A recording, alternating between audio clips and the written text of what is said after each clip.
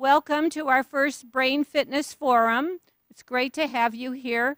And our first speaker of the day is Dr. Michael Weiner.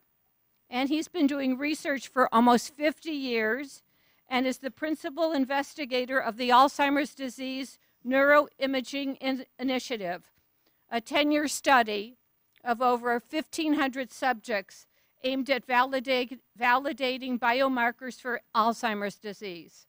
He launched the brainhealthregistry.org, an internet-based registry with the goal of accelerating development of effective treatments for brain diseases. The registry recruits, screens, and monitors brain function on thousands of subjects. He has published over 800 articles and is the recipient of many awards for his research, including awards from the Veterans Administration, the Alzheimer's Association, and the American Academy of Neurology. We're really fortunate to have him here today. Thank you so much. Great seeing you all. So as you've heard, I've been a doctor for more than 50 years. I've been doing research for a long time. I've been worked in the Alzheimer's field for 25 years. I have several very large grants on Alzheimer's disease. So I know something about the cognitive aging and Alzheimer's disease, and I've given lots of talks to scientific audiences and also to groups such as this. And what I've learned is you've come here because you're interested in cognitive aging and Alzheimer's disease. You have questions, and it's just really best for me to answer your questions. So I actually have nothing prepared. I don't have any slides. I'm just going to answer your questions, and just start raising your hand, and I'll answer your questions. Yes, ma'am. Here, you talking to the microphone? My mother is 94 years old, and she walks a couple miles a day. She lives in a retirement home in Texas. She was diagnosed with Alzheimer's 2.5 years ago, and she's gotten a little worse, of course. She's gone downhill, but everyone says, oh, because she's 94, she doesn't have Alzheimer's, she just has dementia. So first of all, I'm sorry, but this is, my mother just passed away. She was 101. She just passed away. She had Alzheimer's disease. She had dementia from Alzheimer's disease. And this is there anything, maybe you could talk to the AV guys and they could raise the volume of the thing, because I'm not used to doing this. Okay.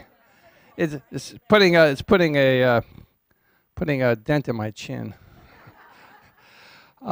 So unfortunately, if you look at the general population of people, let's say, who are over 85 or certainly over 90, the incidence of dementia due to generally dementia approaches 50% of the population. So for those of us who are going to live, and I'm sure I'm going to live past 100, at least my mother did. So, and I kind of look like her. So you know, I've got a good chance of getting dementia, and of course, because I have a mom who had it, that increases my risk because I have a family history, which is probably a reason why many of you are here. It's probably in your How many of you have it in a blood relative? Yeah, well, so that's the usual response I get from almost any audience. So you specifically were asking what's the difference between dementia and Alzheimer's disease. And so let me explain to you first what dementia is. Dementia is a term that we use in medicine to describe someone who has significant functional impairment. Significant functional impairment means that they're impaired in their ability to do day-to-day activities in a significant way due to cognitive impairment. That is, some people are functionally impaired because they have a bad hip, or they're functionally impaired because they've had an injury to their shoulder. But that's not dementia. Dementia is when you have a functional impairment due to your inability to think properly. When we say cognitive impairment, we mean an impairment in thinking. Cognition is just a fancy word for thinking. And so dementia means that somebody has a significant functional impairment because they can't think well. That's what dementia means. And furthermore, according to the strict neurology definition of dementia, there has to be a significant impairment in two cognitive domains. neurologists and people in the neuroscience field tend to categorize thinking into different categories. Memory is one aspect of thinking. We all can associate with that. Problem solving is another aspect of thinking. Finding directions, figuring out where you are, trying to get from point A to point B, that's another form of thinking. A mathematical skill is another form of thinking. A musical skill is another form of thinking. Ability to speak language is another form of thinking. And what the neuroscientists have figured out over the years is that different parts of the brain are responsible for these different types of thinking. And memory, the ability to learn something new and the ability to recall something that you have learned, is in very specific parts of the brain. And unfortunately, those are the parts of the brain that get targeted by Alzheimer's disease. So Alzheimer's disease tends to hit the memory function. So just getting back to the definition of dementia, dementia means you've got significant functional impairment, and it's due to an impairment of thinking, and it's got to be two cognitive domains have to be impaired. Two cognitive domains have to be impaired, one of which has to be the memory domain. So in other words, strictly speaking, you can't have dementia according to the strict rules set up by the Academy of Neurology. You can't have dementia unless you have a memory problem. Although some people have major problems in thinking, they have good memory, but they seem to be very, very impaired. And you and I would tend to call these people demented, even though they have a good memory, because their ability to speak or their ability to function in other ways is very, very impaired. So let's just talk about what that means. What does a significant functional impairment mean? Okay. All of us, as we're getting older, without exception, are finding that our brains are not functioning as well or certainly as fast as they used to. And memory function, without question, gets worse as people get older. There's no 75-year-old who has the same memory functioning that they had when they were 30. Okay, it's just standard aging causes that. It's not Alzheimer's disease. It's just called aging, and there's certainly a slowing. Your ability to think quickly, to solve problems quickly, or to recall things quickly, especially names. Most of us, me included, oh, what is the name of that guy? Oh, yeah. What was the movie that I saw? Can't remember. And then it comes to you after a while. So that's a very, very common thing, okay? So, but what is a significant functional impairment? A significant functional impairment in the medical sense means that there was an important thing that somebody could do before and they can no longer do it now. And that doesn't necessarily mean somebody has completely lost independence. Is your mom able to function on her own? She doesn't need care. She's still functioning on her own. So she said she was diagnosed with dementia. So what is her biggest problem? Memory. But how does it affect your day-to-day life? What can she do now that she couldn't? She can't remember when I'm coming to visit her, although I call her every day and tell her I'll be there on the 13th. And she said, "Are you still in Paris?" And I said, No, I'm back. I'm back. And I called her every day and said, no, she lives in an assisted living in a military retirement community, and it's very nice, and she has people, but she's very happy because she has neighbors and she can't remember their names, right. but she remembers my name. But she now, you can hold on to that mic, because the next person who asks, oh, maybe got to keep the mic like this, right? Okay. So if she were all of a sudden put in an apartment completely on her own, she would not be able to function on her own. So she has lost a lot of functionality, and it's due to her primarily in her inability to remember things. That's her biggest problem. Maybe she gets confused a little bit, and she what? She loses things. Well, that's a kind of a memory thing. She forgets where she put them. So okay, now dementia is a symptom. What we're describing here is somebody who has a symptom. Alzheimer's disease is a specific disease that causes the symptoms of Alzheimer's disease. causes the symptoms of dementia. Alzheimer's disease is a specific disease that causes the symptoms of dementia. Just like chest pain is a symptom, heart attack is one disease that causes the symptom of chest pain. But other diseases cause chest pain. Pneumonia causes chest pain. A clot to the lung causes chest pain. A broken rib can cause chest pain. A bad, I ate too many tamales last night. That can cause chest pain. So chest pain is a symptom. A heart attack is the disease that causes that symptom. Dementia is a symptom. And dementia can be caused by many diseases. For example, stroke can produce dementia. Or cerebral vascular disease, a situation in which the blood vessels to the brain don't give enough blood to the brain. That can produce dementia.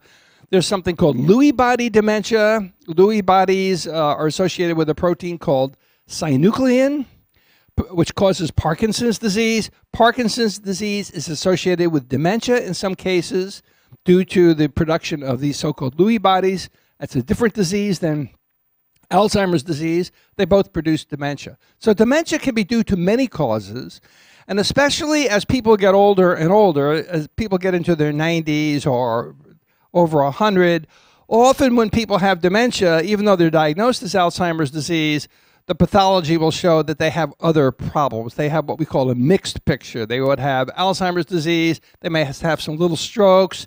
They may have a little bit of alpha-synuclein. They may have other proteins. So give her the mic. So she has another question. In your estimation, how far are we from a cure? Well, a cure is a long way off. A cure means that somebody who's got it is going to be brought back to where they were before they got it. Okay, that's what a cure implies. A cure is a long way off.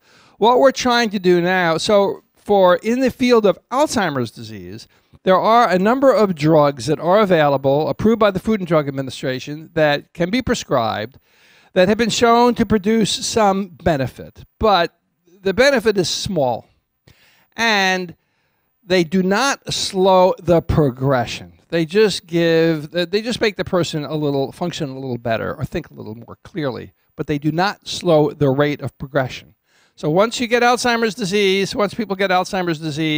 it's a pretty progressive disorder, which gets worse and worse over time, and the dementia gets worse, and they need more and more care, and ultimately the Alzheimer's disease itself can ultimately be fatal because the person can no longer feed themselves, they need to be fed, and they're in pretty bad shape. So what we're looking for now are treatments that slow the rate of progression, and we're also looking for treatments that could be given early.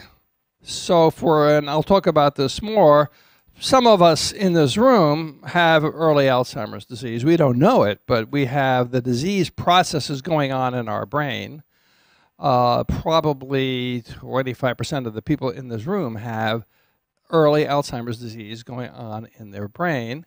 Or maybe not that high, maybe 10%, but well, let me put it this way: if you're average age in the big study that I'm doing, people of my age, people in their middle 70s, 1/3 of them have early. People who are completely normal, completely healthy, feel fine. 1/3 of them have they have Alzheimer's plaques, amyloid plaques in their brain. They have early Alzheimer's disease. So what we would like to do, and there are studies now ongoing, and there's some of these studies going on here in San Francisco, what we want to do is we want to identify people at risk and get them into a treatment trial to try to prevent the decline. So the idea is to catch the disease early before it produces symptoms and either slow it or stop it. Now, that's not exactly what most people would call a cure, but it would be pretty damn good if we could prevent the development of cognitive impairment and dementia in people by starting them on treatment early. That would be something close to a cure, okay? Now, I'm just focusing on people at this end of the room. If I just stand here, why don't we give the other side of the room a chance, okay? Is there a special diet that we can start following to delay the onset? No, sorry. I wish. If it were, I would be on it. But this is going to lead to the usual questions I get here is, what can I do to prevent myself from having cognitive decline and dementia? That's what you're all hoping I'm going to come here and tell you. That there's something really, there's this great thing. Because there are all these claims being made. There are many, many claims being made. And you'll see articles all the time in magazines and newspapers and this and that. You do this, you do that. And the best thing you can do is choose the right parents. Okay. Alzheimer's disease is really genetic, so you should have thought of that, earlier.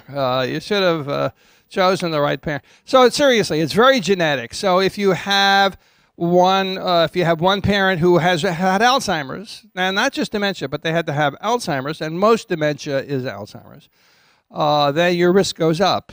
And then if you had two parents, then your risk goes up more. And if you have a lot of people in your family, then your risk goes up more. But just because you're at high risk doesn't mean you're going to get it. Some people with high risk don't. There are some people with a lot of risk factors and a lot of genes for Alzheimer's disease who live to over 100 and they never have any symptoms. We don't completely understand why that is, but there's research on that. So the main thing you can do after you've got your genes, that is after you're born, is live healthy. That is, if you have your blood pressure checked, make sure your blood pressure is well controlled for sure. That's smoking, cigarettes, and the other kind of stuff, that's becoming legal in California. That's probably not so bad. But tobacco is not good.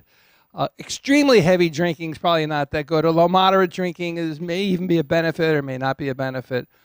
There is some evidence that regular exercise is helpful. It certainly makes you feel good, and exercise definitely improves cognition. So if you take a group of people, if you took a group of people in this room who didn't exercise very much, and you did some testing of their cognition, and then you had them go on the treadmill every day for half an hour and build up a sweat and work out, and do that for a month or two, their cognitive function, their ability to remember things would be improved as a group. So exercise definitely improves your cognition. It improves your mood. There's a lot of benefits from exercise. I happen to be a big exerciser, but my mom made it to 101. She did develop Alzheimer's disease when she was 95. She didn't have any other problem really, and she never exercised at all. So, and that's not so uncommon because it is so genetic. But you can do bad things to yourself. Okay, I mean, you have to avoid doing the bad things. I think that eating a lot of hard fats, a lot of bacon, lettuce, and tomato sandwiches, and a lot of pork all the time, probably not so good. There is some data. That fish oil is good. People who have high levels of fish oil in their blood seem to do better than people with low levels of the DHA compounds are associated with fish oil. The people who eat a lot of fish, like in Norway and so forth, they eat a lot of sardines and salmon and all that, they seem as a group to do better, but it's we're not at the point where that's really been nailed down and proven. There are some studies which have been done in the last couple of years in which they've done, you could say they've taken the multi-domain approach. They've done exercise, they've done fish oil, they've done cognitive stimulation, various types of things to stimulate your brain. They put it all together, and that appears to slow the rate of cognitive decline in these people. These studies probably need replication, and we're not at the point. I mean, these are all good things. The practical question is, maybe I'm wrong here, but some people here in this room are just, they like to exercise. They get up every day, they make sure they go to your gym or you go out walking, and other people don't. And to tell somebody, well, you ought to do a lot of more exercise because it's going to prevent you from getting Alzheimer's disease in 15 years, I don't think that works. So I don't think that people do it. So it's a question of what is practical. But I don't think of I don't know. There's claims for blueberries and antioxidants. There's all these claims, and I'm just not that impressed. So where is the mic? Who's got the mic? Okay. I have 2 questions. Yeah. One is, recently I saw a program where they did and put music to people with dementia on, and they came alive and started communicating. Has that been proven to helpful, or just? I don't know anything about it. Okay. I'm sorry, I don't know anything about it. But you know, the problem is that there's lots of projects getting funded. They're good projects. Some people get some results, and you know, and then it gets into the newspapers, and it looks like it's a breakthrough. But how many breakthroughs have we read about in the papers and the magazines over 30 years that you never hear about again? So the whole key in science is what you call replication and generalizability. So some studies are done on a very small sample of patients, you know, a very select group of people.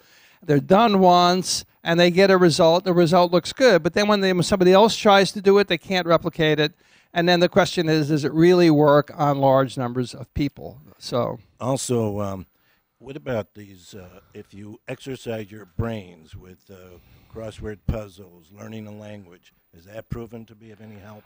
You know, I think that there's pretty good data that doing that does certainly improve your ability to perform certain cognitive tests. So if I give you a test, I'm going to give you a test right now, okay? I'm going to ask you to remember, this is the classic type of test. I'm going to mention a couple of words, and then I'm going to ask you all to remember the words, okay? So I'll just, here we go. Car, moon, pencil, banana, earth, flower, truck, cabin, building, grass, okay? Now, if I ask you, how many of those words can you remember, okay? You can remember some, okay? So that's a test of your ability to remember things. And then if I came back 5 minutes later and said, well, now tell me what I remember those words, how many of those can you remember? So these are called memory tests. Another kind of memory test is, I'll give you a bunch of numbers. 2, 9, 6, 4, 3, 8, 5, 6, 7.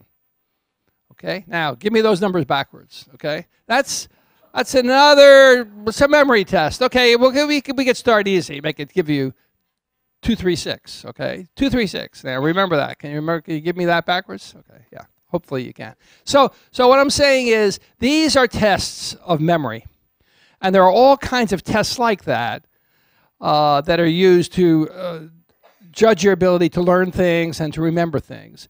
And there is evidence that numerous things, for example, exercise, as I mentioned, and some of these brain training things, there's all different types of brain training programs. Those things can improve your ability to perform well on tests, okay? But the important thing is, does it really improve your function? That is, your day-to-day function. And more importantly, does it really prevent the decline that occurs when you have a disease like Alzheimer's disease? And to my knowledge, I'm not completely an expert in this, but to my knowledge, most of these things, they can improve your ability to perform on tests. They may improve functionality in some small groups. The data that they can actually slow cognitive decline is not strong and has not been replicated. It certainly is not at the point where the American Academy of Neurology or the American Medical Association is recommending to the public that they do these things. We haven't gotten to that level. So I'm not saying that they're not worth anything, and maybe for some people, some things work, okay? We need to do a lot of research in this area. But we do know that Alzheimer's disease is caused by the accumulation of 2 proteins. One protein is called amyloid. The other protein is called tau. The amyloid forms into little plaques, little clumps in the brain outside of nerve cells. The tau forms tangles inside of nerve cells and damages the parts of the brain that are involved with memory. And as the tau spreads throughout the brain and gets into more and more nerve cells, the memory function gets worse and people have cognitive decline and dementia. That we know. Most research is aimed at trying to get out the amyloid and trying to get out the tau. Currently, people are using antibodies to do that. Antibodies against amyloid and antibodies against tau. And the pharmaceutical industry is investing some billions of dollars right now trying to develop treatments to pull out the amyloid and pull out the tau, because we believe that the progression of the tau that has been supported by the amyloid is what is killing the nerve cells. That's not to say that exercise, mind games, other things may not have a role, but the majority of the scientific community is really focused on the specific disease, which is amyloid accumulation, tau accumulation, and then the tau seems to damage neurons and cause memory problems and dementia. So, another question. Along the same lines, how is the diagnostic made? How do you know that a person has Alzheimer or not? So, it's a very good question. How do you know that somebody has Alzheimer's disease? The question was, how do you know that somebody has Alzheimer's disease? So, in the past, in the recent, up until maybe 10 years ago, people, when they were alive, we would try to make a diagnosis. You'd first make a diagnosis of dementia. That is, does the person have a severe functional impairment due to a problem with thinking? And then the doctor would try to figure out, well, what is the cause of this dementia? And for example, hypothyroidism can produce something that really looks like a dementia. So if somebody is beginning to slip, they're losing their memory function, it looks like they're getting dementia, you definitely want to do a thyroid test. You definitely want to do a thyroid test. Reminds me of a horrible story that I was involved with as a young professor, in which we had a man who was a doctor who had been in practice with his partner in Wisconsin for 60 years. They had married twin sisters. They both served in World War I. They were working up in northern Wisconsin, and one of them began to show signs of dementia and declined and had to be taken care of. And his partner brought him finally to our hospital with instructions that we shouldn't do any workup. We shouldn't examine this guy. We should just basically bring him into the hospital and let him die. He said, I don't want the medical students to be examining him, and I don't want any tests. I just want him to be able to die in peace in the hospital. And so at that point, I think I was 31 years old, and I said, okay, that sounds reasonable. So a couple of days later, this man passed away. And then a couple of days later, I get a page to the morgue and the pathologist. So they allowed this person to have an autopsy. And we go down to see the pathologist, and the pathologist says, Mike, I have really bad news for you. This man died of hypothyroidism. If he had just gotten a thyroid treatment, this whole thing could have been corrected, okay? And I just still feel terrible about that. And of course, I'll never listen to another instruction about not working somebody up again. And hypothyroidism can produce a dementia syndrome. And there are some other conditions that can produce a dementia syndrome. But most dementia is really caused by Alzheimer's disease or Parkinson's or other kinds of diseases. So anyway, in the past, the diagnosis was made based on clinical grounds, meaning you interview the patient, you interview the family, you might do a CAT scan to make sure there's not a brain tumor or a big stroke causing the dementia. And then you'd make the diagnosis, and only if the person had an autopsy could you know for sure that the person had Alzheimer's. And I see a number of you are nodding your heads. You've heard that before. You only know that you have Alzheimer's disease if you have an autopsy. But then about 10 years ago, this began to change because of some brilliant scientists, especially a guy named Chet Mathis at the University of Pittsburgh, who came up with a PET scan dye for amyloid called PIB, Pittsburgh Compound B, PIB, P-I-B. And this was revolutionary. And I have a very large NIH grant on Alzheimer's, and we incorporated this into our grant. And then the companies got into it, and there was a company named Avid Pharmaceuticals that was formed. They came out with something called florbetapir, And then another company came out with flumetamol. So there's a number of PET scan compounds that stick to amyloid. And basically, they can determine whether or not you have a lot of plaques full of amyloid in your brain in a living person. So now we have the ability to determine whether somebody has Alzheimer's disease when they're alive. And the results of this technique, so this is now being widely used in research settings. It's not being used in clinical settings, and I'll get to that in a minute. But what we've learned from this is that, first of all, about 85% of people who are diagnosed clinically with dementia due to Alzheimer's disease, that is, the doctor examine them, talk to the family, and the doctor thinks they have dementia due to Alzheimer's disease. About 85% of those people really do have Alzheimer's disease, but 15% don't. That is, it's a false positive diagnosis. They're misdiagnosed. They have it. They have something else causing the dementia, but it's not Alzheimer's. 15%. Now, what's really interesting is that if you don't have something called the ApoE4 gene, there's a specific gene called ApoE4, which is pretty common in the population. 1/5 of the people in this room have the ApoE4 gene, 20%.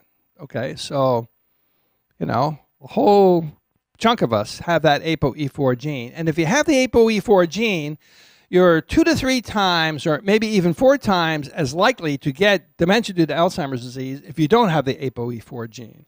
So if you have a parent who's had Alzheimer's disease, it's possible that you have that ApoE4 gene from the parent, or you might have the ApoE4 gene even though you don't have a parent. So if you don't have the ApoE4 gene, if you don't have the ApoE4 gene and you have dementia, which looks like Alzheimer's disease, only 60% of those people have it due to Alzheimer's. 40% of people who lack the ApoE4 gene seem to have dementia from some other cause. So that's for people who have dementia. I hope I'm not losing you here. That's for people that have dementia. Now, the other thing that came out from my study and many other studies is that if you're a completely normal person in your 70s or 80s, quite a high incidence of Alzheimer's pathology, that is, you have plaques. As I said, about 30%, 25 or 30% of the people in their middle 70s have a brain full of amyloid. So they have early Alzheimer's disease. They're completely asymptomatic, but they have early Alzheimer's disease. Just like some women are walking around and they have a little breast cancer. They don't feel it. They don't feel a lump. They don't know they have it. But they have an early form of cancer, and it can be detected by a mammogram, and then hopefully it can be biopsied and removed. So there are many, many, many diseases that begin small and then get bigger. We call it the preclinical stage. Preclinical means the disease exists, but the person doesn't have any symptoms from the disease. Perfect example is coronary artery disease. Lots of people walk around with plaques in their coronary arteries of their heart. They've got hardening of their arteries. Their arteries are getting more and more narrow. They seem to be fine. They have no symptoms at all, but then one day they may run for a bus or something else happens, and then they have a heart attack. So they had a preclinical coronary artery disease that wasn't clinically manifest until maybe a clot developed in that coronary artery, or they ran for a bus or something like that. So we all can understand that there's a preclinical phase, just like HIV/AIDS. People can have HIV, and they don't have any symptoms of AIDS. They just have the HIV, but they have the preclinical HIV/AIDS. So almost all diseases start small, get bigger and bigger, bigger and bigger, and then all of a sudden a person gets sick. Whoa, wow, what happened? I was fine yesterday, but in fact that disease was building up all those years before. That's exactly what goes on in Alzheimer's. So the beauty of these PET scans is that you can detect it early, and that's the big hope for the future. The big hope for the future is that we can find a way, first, to identify people who are at high risk. And secondly, once we know that somebody's at risk, we can do what we call a prevention trial to prevent them from getting the symptoms. After all, this is what we do in clinical medicine all the time. We try to treat high blood pressure. not because of we don't like high blood pressure. It's because we know that if you walk around with untreated hypertension for 20 or 30 years, you're at much higher risk to have a stroke or a heart attack. So we prevent heart attacks and stroke by treating hypertension, by doing blood pressure screening, and by treating people with medications. Some 30-year-old says, you tell somebody who's 30 and 40, you say, you got hypertension, you got to take these pills. Oh, I feel fine, I don't need to take these pills. No, you got to take these pills, because if you don't, your risk for getting a heart attack in 10 or 20 years is way up.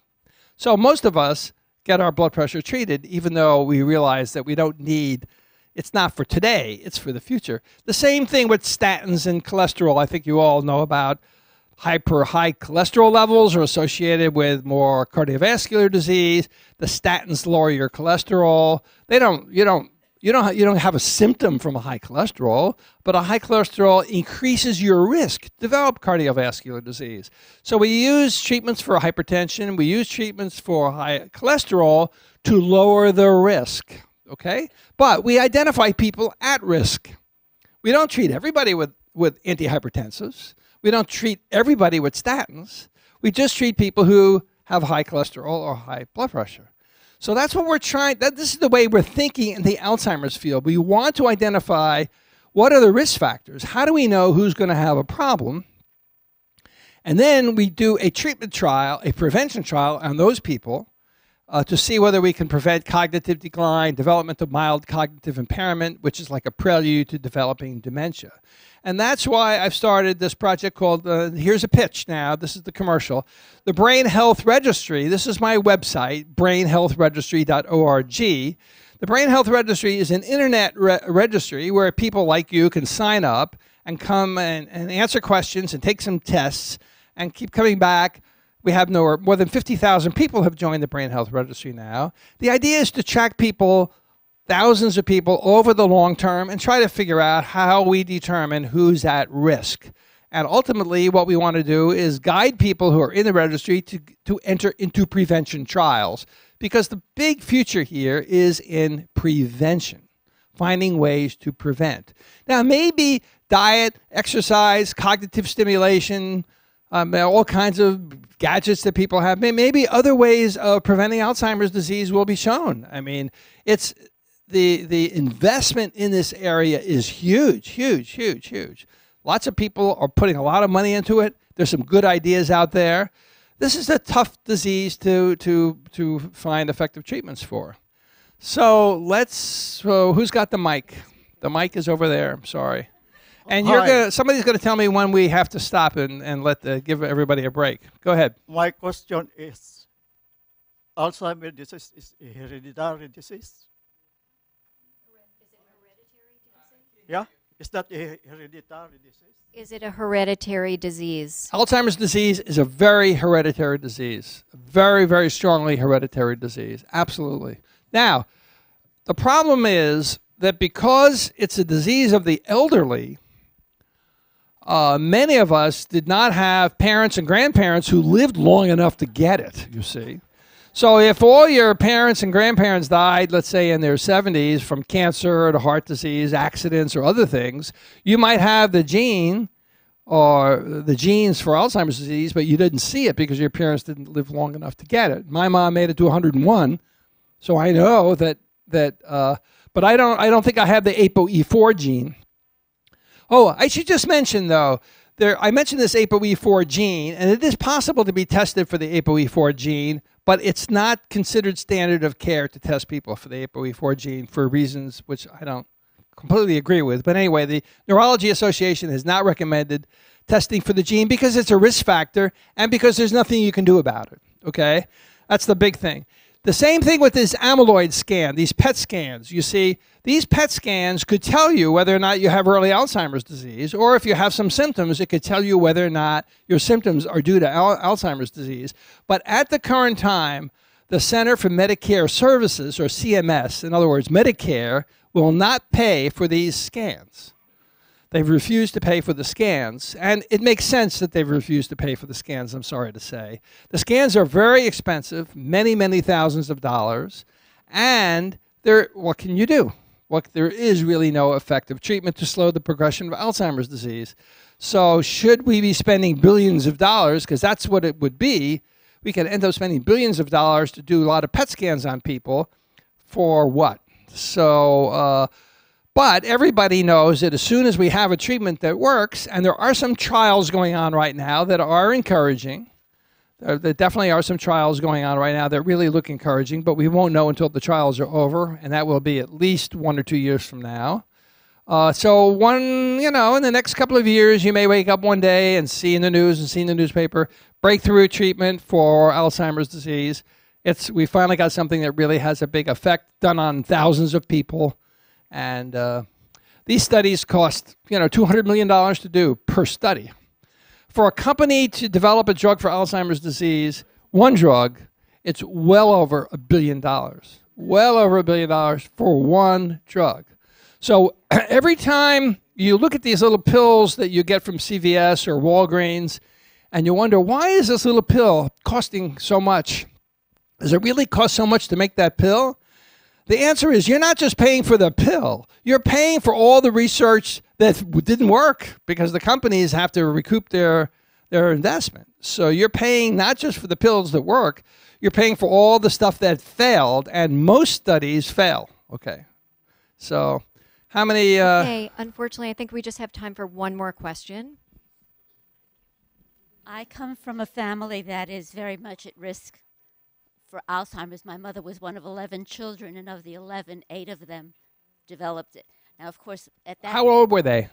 From in their 70s. My mom was... Okay. And my brother has it. He was just diagnosed. He's 85 now. He was diagnosed a couple of years back. And you seem to be in pretty good shape to me.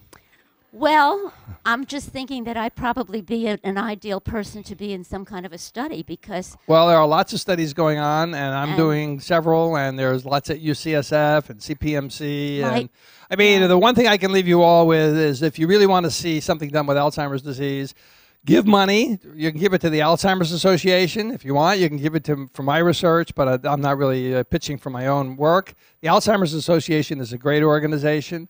And there are lots of research going on. Here in San Francisco, it's one of the big centers. But you had a question. No, I was going to say, if I were taken into some kind of a program, I'm afraid that sometimes when you're doing studies, you have like a control group that are getting a placebo instead of the possible helpful medication. And Exactly. I would hate to think that I'm going to be... I don't know. You don't know You if don't you're know. going to be that. Right, that's true. And that's taking a chance that... Well, that's true, but you don't want to... Right, but that's the way you want it to be because you don't want somebody to treat you with something if they don't know it works, okay? But let me just say, I'm the director of a big project called the Alzheimer's Disease Neuroimaging Initiative, or ADNI, A-D-N-I. It's the biggest study across the United States of Alzheimer's, which involves no treatment. It's purely what we call observational. We're just trying to learn about Alzheimer's disease and do better trials. And Dr. Rosen, Howard Rosen at UCSF, runs the local ADNI clinic. And I'm a patient in the study. I have all the scans, the lumbar punctures, the blood tests. I take all these tests. I've been participating in the study for 10 years. It's actually kind of interesting to be in these studies. You see the way medical research works, and you're making a contribution because we can't develop improved treatments. We can't make medicine better unless we have people who are willing to volunteer to participate in the trials. It's just that simple. So it's something we all can do, and it's a way of contributing. So I want to thank you for being here on this beautiful Sunday, and you had so many questions. Maybe they'll invite me back, okay? Have a good day.